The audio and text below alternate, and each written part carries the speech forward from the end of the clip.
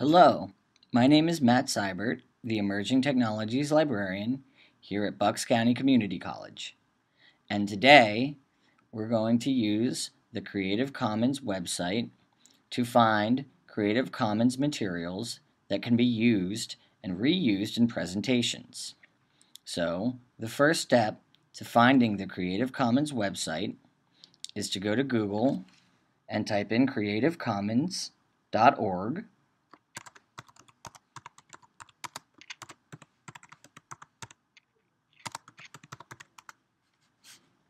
And then we have, as the first result, creativecommons.org. Okay, now that we've reached the Creative Commons page, we need to find the area in which we're going to search for materials. And the way to find that is to go to the section here that says Explore in the lower right corner and scroll down to where it says Find CC Licensed Works.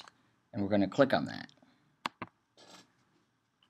Okay, so this is the search page, and the way that the search page works is you enter something that you're going to search for, and then you click on the particular database that you want to look in. So we could look for images in Flickr, or music in Jamendo, or another kind of image in Google Images, or even videos in YouTube. So now that we're at this page, let's do a search for cars. And we'll search for cars inside of Flickr. Alright, notice that once we've reached this page, it says showing Creative Commons licensed content for commercial use, adaptation, modification, or building upon. And that means that all of these materials can be reused. So let's choose a picture of a car. So here we have some images of cars. In this case it says Cars of Berlin 007.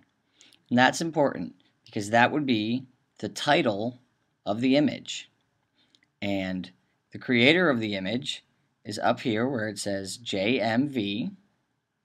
And the date of creation of the image would be April 20th, 2004. And this information is important because it will be used when you want to cite the materials. Alright, so the next step is downloading the image. If we want to download the image, first we click on the image